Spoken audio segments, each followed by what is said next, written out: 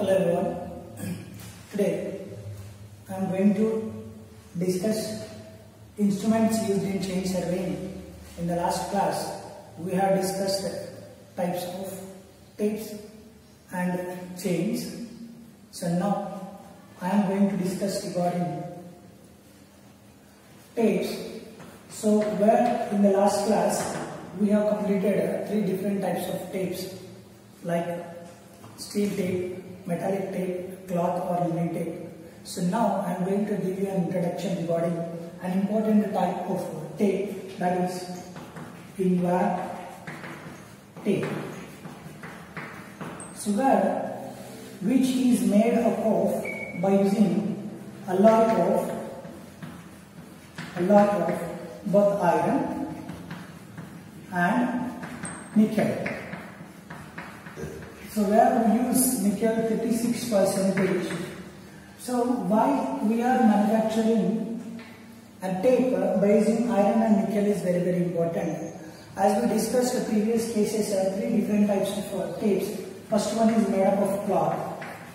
Second one is made up of metallic, wherein that we are using cloth plates, brass or bronze or some other material. Whereas in the third case we have directly discussed with the steel. Okay. So each and every individual tape, it has its own advantages, but at the same time when we come to the disadvantages, cloth in the sense metallic tape, which is the combination of these two materials, and the third one is a steel tape, they have their own disadvantages. So that is the reason we are coming to discuss regarding the invar tape, which is made up of the combination of iron and nickel alloys. So where and why we are adopting such a particular tape is very, very important. So when we are able to measure a particular surface over the ground level, so generally there may be chances tape and the surface of the ground may be subjected to some abrasion, or they may be subjected to some frictional. So because of this frictional effect, so tape, let us take this is my tape and this is ground level. So in between there may be some possibility for friction. So I am representing the abrasion. So because of this, as well as the effect of temperature over the material, effect of temperature, not exactly the temperature here, any environmental substances that which affect the tape and the type of material that which is made by using that particular type of material user. So therefore the temperature is more. Each and individual material is having their own coefficient of thermal expansion. So therefore here, whenever the coefficient of thermal expansion of any material, of some X material, if it is more, automatically which results in greater stretching of already existed length of the chain. So therefore, in order to overcome this problem, we need to use the material which has less coefficient of thermal expansion. So less coefficient of thermal expansion, where we can achieve that the combination of alloys of iron and nickel will be having some coefficient of thermal expansion. So I am representing this coefficient of thermal expansion of invar tape material, ITM. Invar tape material is having 1/10th part of coefficient of thermal expansion of steel. Where it is equal to some 12 into 10 to the power of -6 per degree centigrade. So 1/10th of this part. So therefore, even you got a stretching or elongation when it is subjected to greater temperature, so which is having really very, very less compared to the steel material. At the same time, it is made up of two different alloys. So therefore, even abrasion effect on this particular type of material is really very less. So therefore, this is a really very good advantage for a surveyor to use this particular type of tape at any situation or any conditions. So that is the reason we go for invar tape. So generally this invar tape is having only 6 mm width It is made up in 6 mm width, whose length is available from 10 meter, 20 meter, 30 meter and 50 meter length, which is available in these particular lengths, 10, 20, 30 and 50 meter lengths. So this is why this is really very important. Less coefficient of thermal expansion, so therefore less contraction as well as less extension. So that is why we prefer invar tape for especially precise works. Precise works means for very important works, wherever you want to take really accurate data. So any work, if it is very important, means every mm is countable or every centimeter is countable. In such particular cases, we just suggest invar tape to go to the side. Okay, so this is really very important. But here also we have one disadvantage, that generally these tapes are having less width, means less weight, so therefore which resulting in easy destruction or easy failures. As well as if you want to handle this invar tape, you need an experienced person. You need an experienced person, or we need skilled surveyor. Skilled surveyor to hold or to handle this particular type of tape. Okay, so this is fourth most important type of tape. After this we have two more different types of tapes, that is the next one is fiberglass tape, and then after that we are having automatic recording or recordable tape. So they are really very delicate one. I will tell you.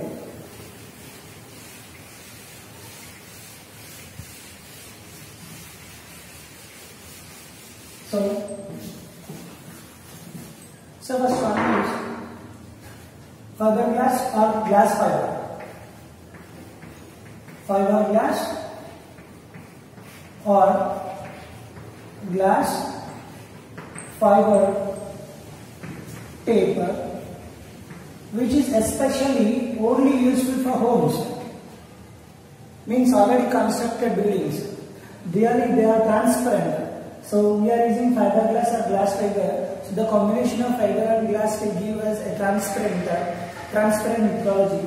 So where transparent material, so this is having some divisions over this transparent material. So likewise the tape, but really this is not applicable for measuring of rough lands or rough patched lands. This is most suitable for already constructed or the surfaces, wherever the surface is really very soft. In such particular cases only we go for fiberglass tape. And next type of tape is not much important one, that is recordable tape. Recordable tape. So recordable tape or simply digital tape. You can also call this one as digital tape. So where tape is directly, any type of tape, if it is directly attached to a digital system, so you no need to count the tape reading with your naked eye. You can see directly. So when you are surveying or when you are measuring a particular distance between any two stations, let us take station A, station B. So this particular distance, you no need to read the measurement on the scale or on the tape itself. Automatically it is recorded on a display which is arranged to the tape. So that is why we call this one as the digital tape or recordable tape. Any tape, if it is arranged with such a particular arrangement, then we call that one as recordable or digital tape. Okay, so this is all regarding the types of chains and tapes. Next we will discuss some more major equipments which are useful in the surveying, okay, especially in chain surveying. I am going to discuss that particular type of material. As I have discussed in the last classes, we have two different materials, major and minor. So we have so many minor equipments, but see here, now I am going to discuss with the arrows, Then we have pegs. Then ranging rods.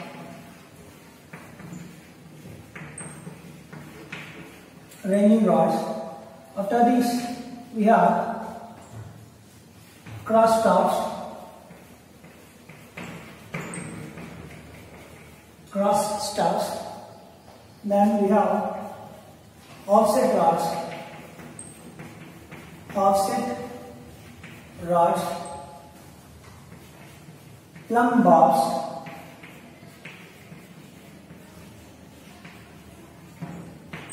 Okay, plumb bobs are simply plumb bob. P-L-U-M-B-O-B, plumb bob. You can write like that. So these are the equipments: first, second, third, fourth, fifth, and sixth one. In addition to this, we have so many like planimeter, clinometer, sextant, and so on. We will discuss that a little bit. But now we will see what do you mean by an arrow. So till now we have discussed how to measure the length, not exactly how to measure. So whenever we are measuring, how tapes and chains are useful. At the same time, for what different locations we use different types of chains and tapes. So now the question is, first suppose in all these tapes and chains cases, we have discussed that all the chains, if you take any chain, any tape, in most of the cases, the minimum distance that we have discussed is 10 meter. Okay, and the minimum in feet that is 33 feet. Okay, and the maximum we have discussed that is 50 feet. 50 meter. So when we come to the feet, 100 feet. So these are the cases that we have discussed.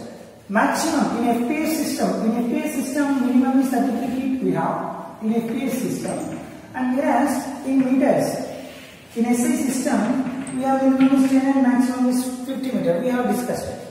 So now let me ask you one question that first suppose if I want to measure a distance of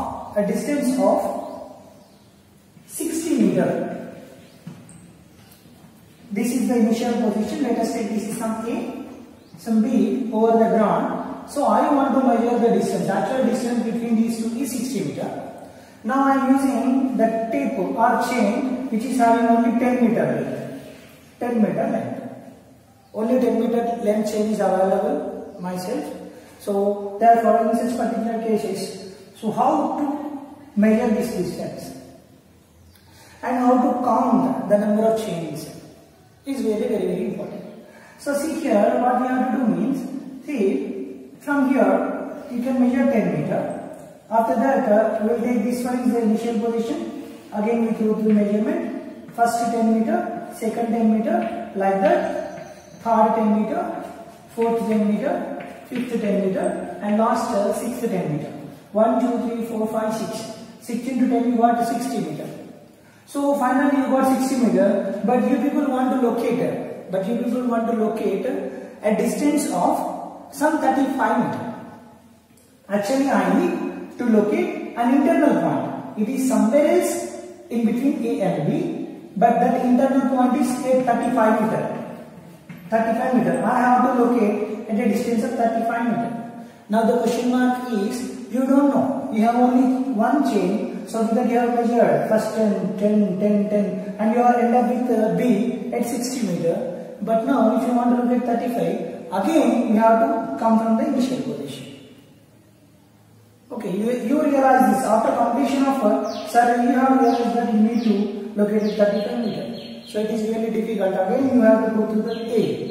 So for that case, what you have to do is, we generally use one equipment to count the number of chains. To count the number of chains or to count the number of tapes. So that particular type of instrument is nothing but arrow. Arrows are the equipments which are useful to locate the number of chains, to count the number of chains in a survey or in a measurement. So after 10 meter you need to keep one arrow here. Next, after next 10 meter, arrow, kept one arrow, kept one arrow, kept one arrow. So therefore, so first arrow 10 meter, second arrow 10 plus 10, 20, third one 10 plus 10 plus 10 means first, second, third, fourth, fifth. At fifth arrow 5 into 10. From A to this particular position 5 arrows we have. So 5 arrows in the sense A to 5. 5 into 10. So the length of the tip is 10 meter. So therefore 5 into 10 will give 50 meter up to here. Now it is easy. Even you don't have any chain here, it is easy to locate 35. How you locate 35? Just A, first, second, third. That is completed. So you need to locate in between these two 5 meter. It is really very simple. So let us say this is initial position. Now measure 5 meter. So therefore from A to here the distance is 35 meter. So for that sake, to count the number of chains on a survey line, or to locate a particular position or a point, so we use one type of equipment, and that equipment is nothing but arrow. Okay. So now I will tell you the dimensions of an arrow. So generally arrows have its own dimensions. So I am going to give you the arrow. So this would be, arrows would be like this. Okay.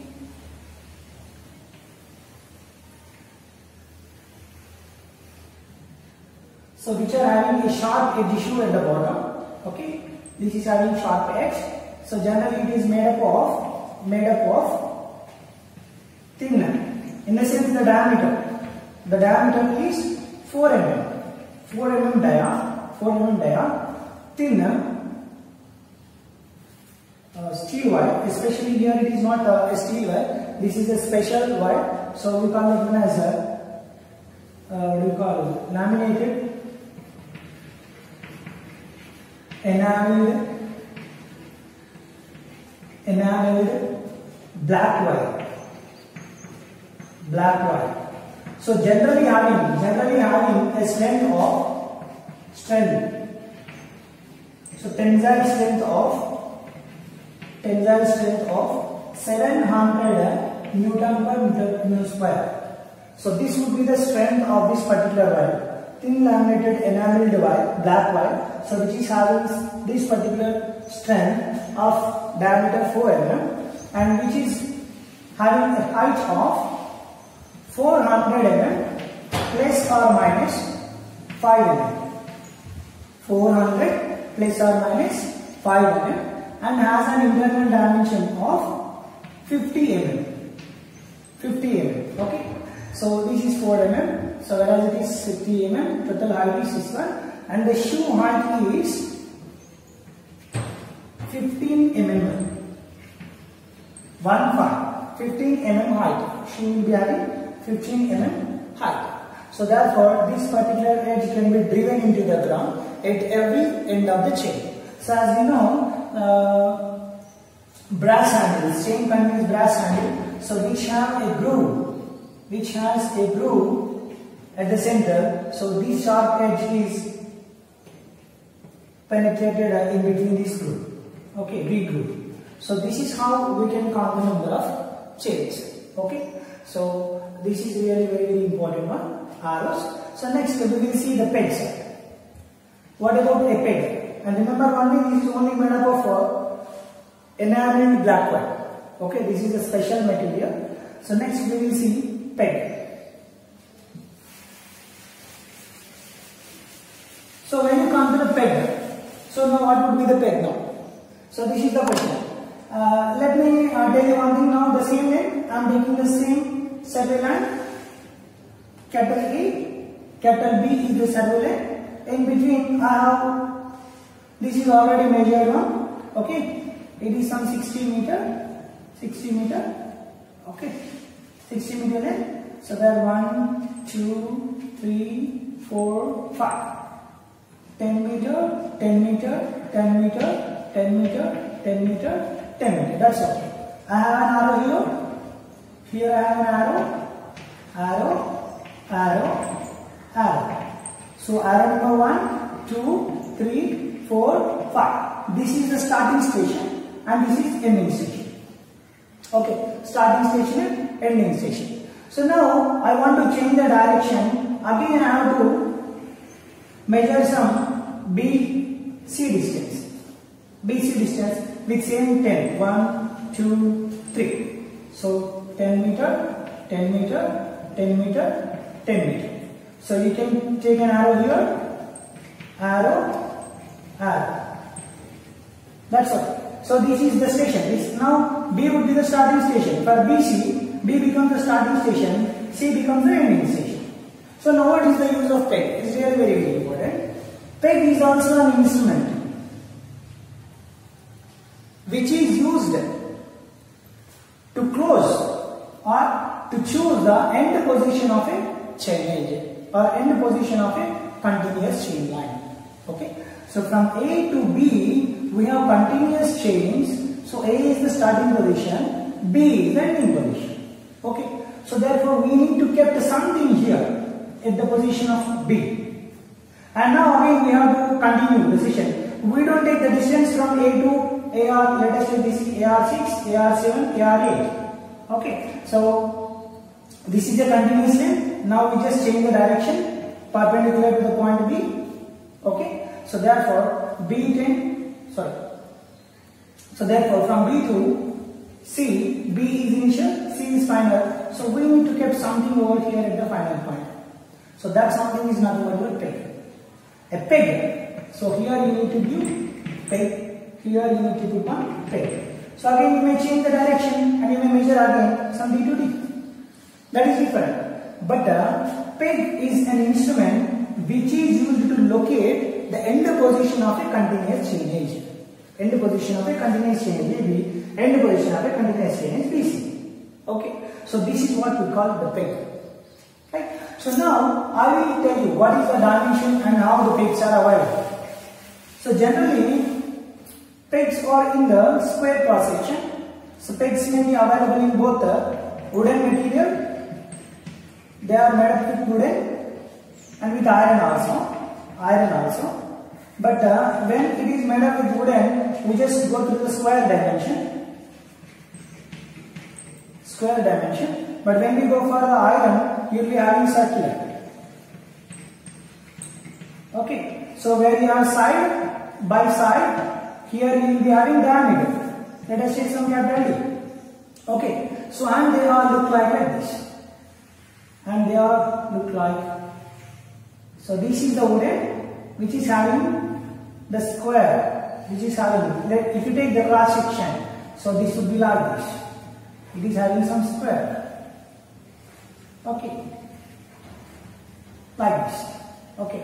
So at the bottom we will be having the sharp edge. At the bottom we will be having sharp edge, which will come and close it here.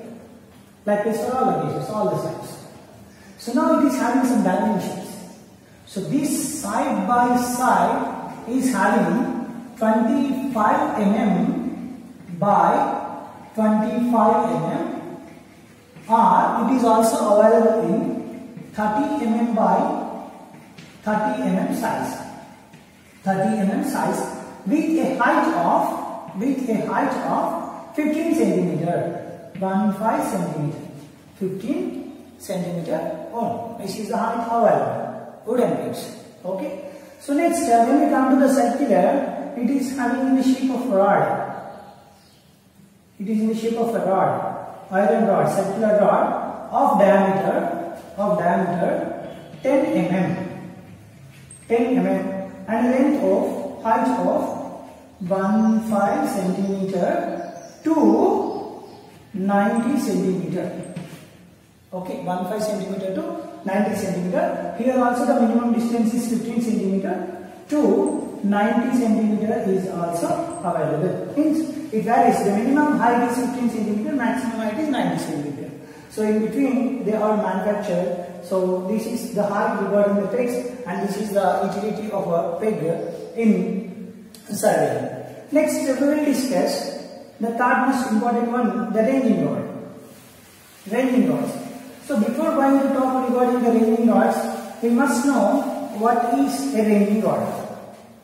What is a ranging rod?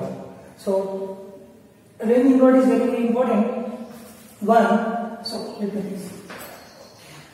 So ranging rods are important. So what is ranging? If you want to know the ranging rod, what is ranging is important. What is ranging is important. So let me tell you regarding ranging. Ranging. Okay. So ranging is nothing but establishing intermediate positions. Establishing intermediate positions over a survey line is called ranging.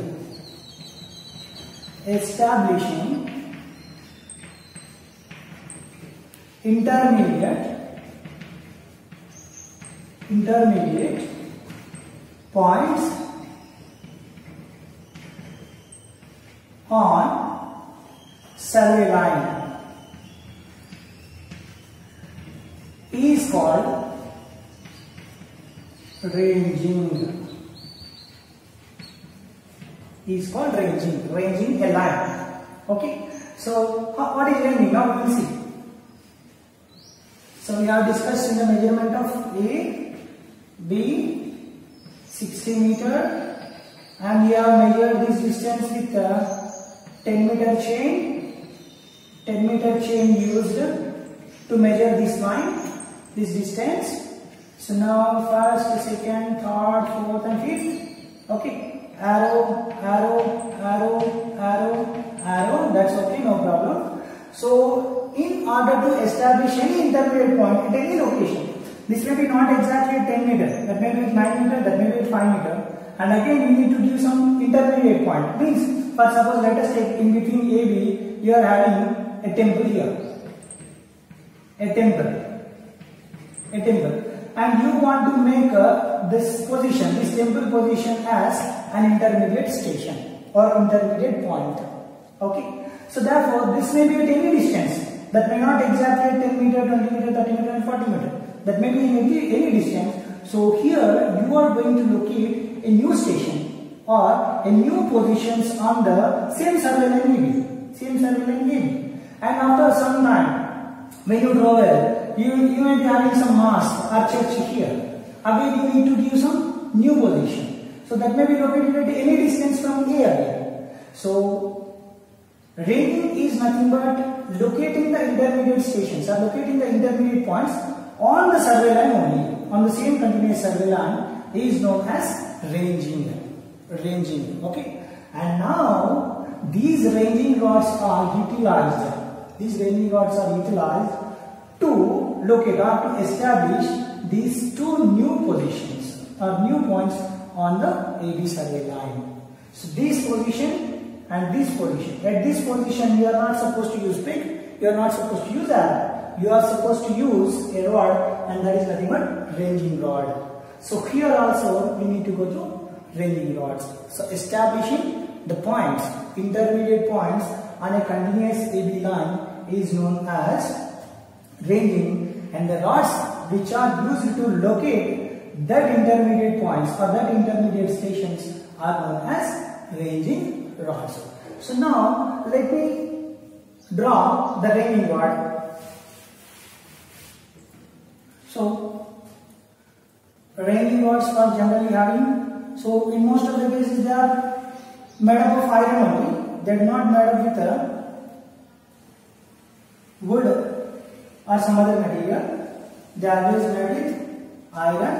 Okay, so which are in round in shape, therefore it will be having some diameter, and at the bottom we will be having a shoe, sharp edge shoe to drive this into the ground surface. Okay, so they are generally available in the heights varied from 2 meter to 3 meter.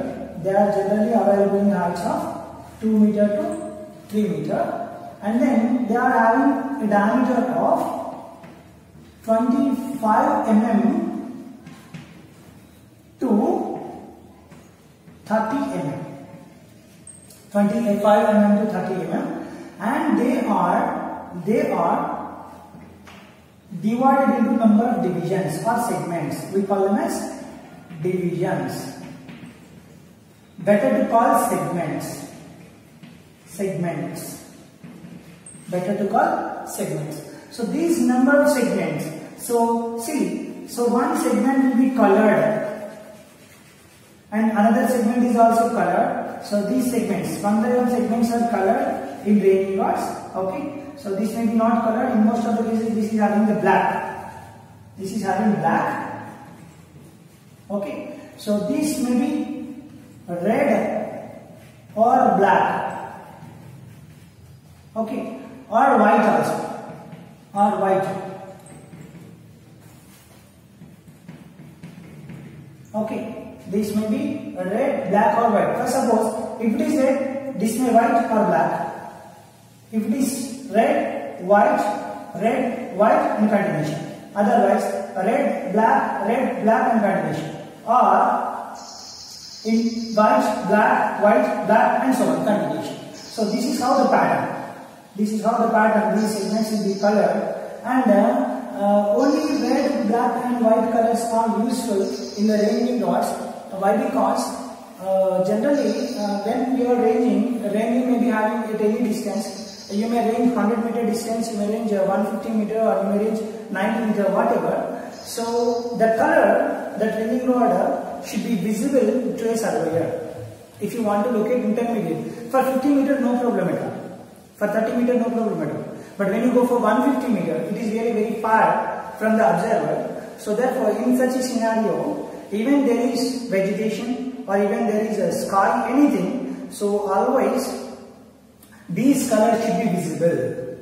Okay, so that is the reason these colors are having high spectrums, so therefore they are visible from a long distance also. That is the reason red, black, white colors are only preferable to paint the ranging rods. Okay, so this is painted with red, black and white in segments in alternative colors. So that is the purpose to go for red, black, white colors. So now by using these ranging rods, we can establish the positions. So we will see what is the limited distance. The maximum distance is only 200 meter. By using ranging rods, in between two consecutive ranging rods, the maximum distance is limited to 200 meter. Okay, in no case you are not supposed to use greater than 200 meter. If you want to locate a new station after 200, again you have to keep another ranging rod. But at a time you are not supposed to take 200 meter. Means 202, 201, 203, 204 and so on. Any. So therefore, this is how we use ranging rods to range a particular line. So in next we will discuss cross chuff and the types, offset rod, thumb rod, and some other minor equipments. Thank you for the session.